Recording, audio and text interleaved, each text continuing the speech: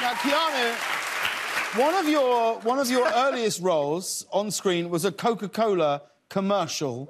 What do you remember about shooting that particular commercial? So I had to play a cyclist. Right. Who's like, you know, a young kid. My father's my coach. It's a big race. You know what they actually have? You might see it in the commercial. They had some, like, Ukrainian guy as the evil, like, the villain cyclist. Right. And so it's, like, about me with my dad. Who's your coach? My dad.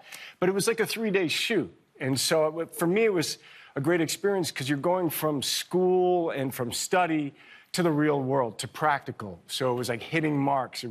We had to improv some scenes. We had to pretend it was hot that we were filming in the winter.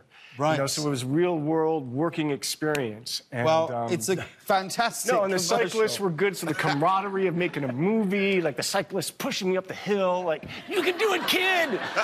Shaving my legs. Wow. You shaved your legs for this commercial? Yeah. Because I'm playing a cyclist. Well, being in the tub for the first time, I've got to tell you, my legs. It was all totally worth it. Because let's take a look at the very commercial we're talking about.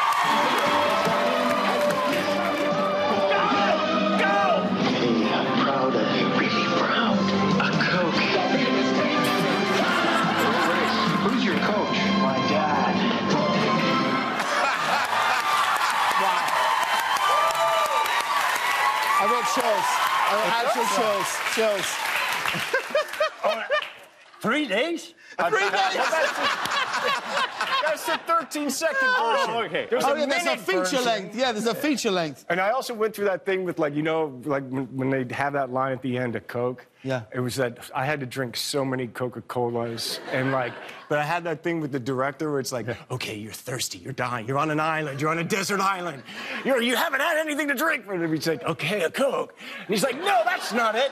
And then he went to kind of like R-rated, then it got X-rated. Oh, wow. Yeah, it was pretty funny.